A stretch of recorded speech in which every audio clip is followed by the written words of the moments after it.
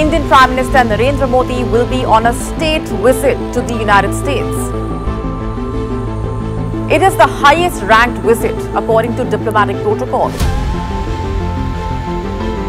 India and the US will also sign a whopping $3 billion deal for outright purchase of 30 MQ-9 series of drones.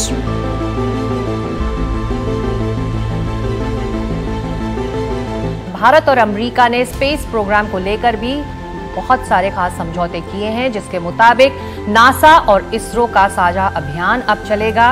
अब ये निर्णय लिया गया है कि H-1B वीजा को रिन्यू करने के लिए आपको अमेरिका से बाहर नहीं जाना पड़ेगा।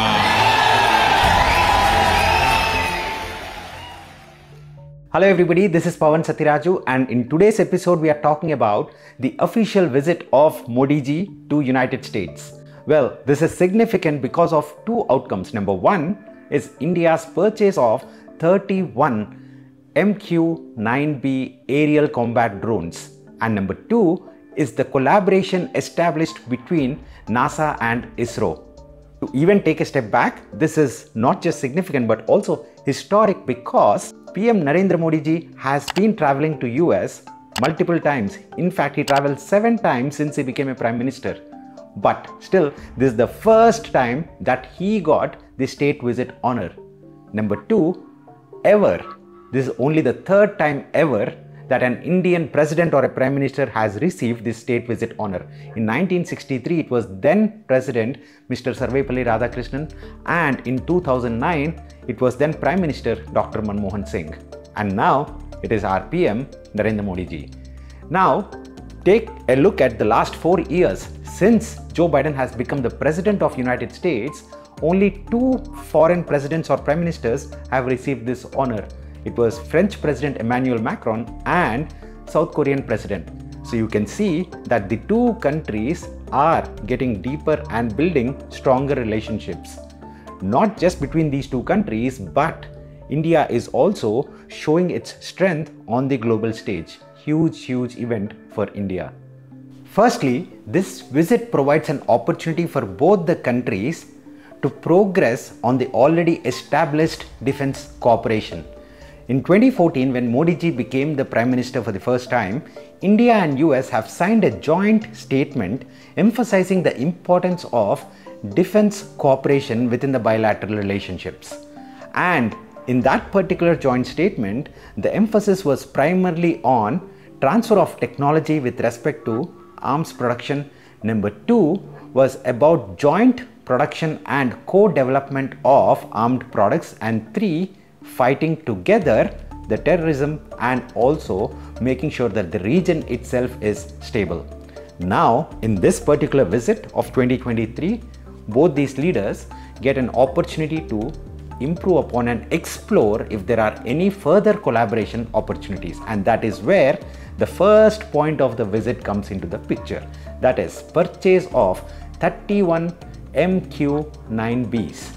These are combat aerial drones. Now this is expected to significantly improve the strength of Indian forces. 10 among these 31 would go into the Navy, 10 would go into the Air Force, and 9 would go into the armed forces. 2 would be used for training purposes. Now this is expected to again reduce the tensions on the border because India gets to display its strength. These drones can carry up to 2000 kgs of weight and can go up in the air up to 50,000 feet. This is immense, and this is definitely improving the overall strength of the Indian forces. This is expected to cost up to $3 billion for these 31 drones. Furthermore, Modi ji's visit to the US is also significant from India's Look East policy perspective because US at this moment is also trying to rebalance its Indo-Pacific strategy. Now, in this entire context, there is also the other important element, that is the failing supply chain lines and over-reliance on China with respect to the manufacturing needs of the world. And that is where Micron, one of the world's largest semiconductor manufacturing companies, has announced that they will be opening their manufacturing plant in Gujarat, India. And this plant would assemble, test, and also package semiconductor chips.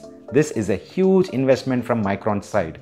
They are going to put in approximately $875 million of upfront investment along with the Indian government subsidies, which would totally add up to roughly $2.75 billion.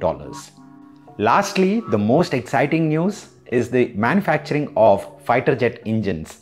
India and US have signed an MOU according to which India will be manufacturing fighter jet engines. Now this is huge because not many countries in the world have the capability to manufacture these fighter jet engines.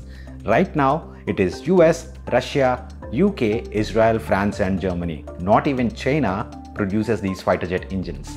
Now, it is difficult from two aspects. Number one, the costs involved are very high.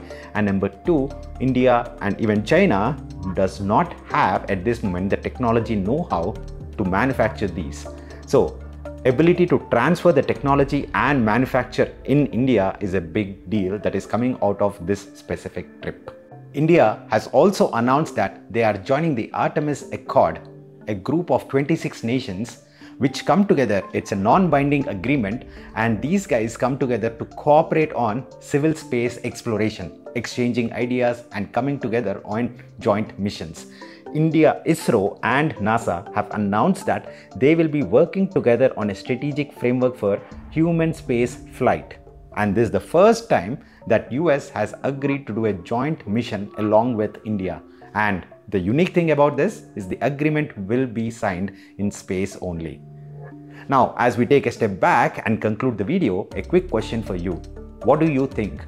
Do these diplomatic visits in the globalized world make any difference with respect to fostering bilateral relations and improving the mutual understanding between these nations? Do let me know in the comments. Thank you guys. See you again. Take care.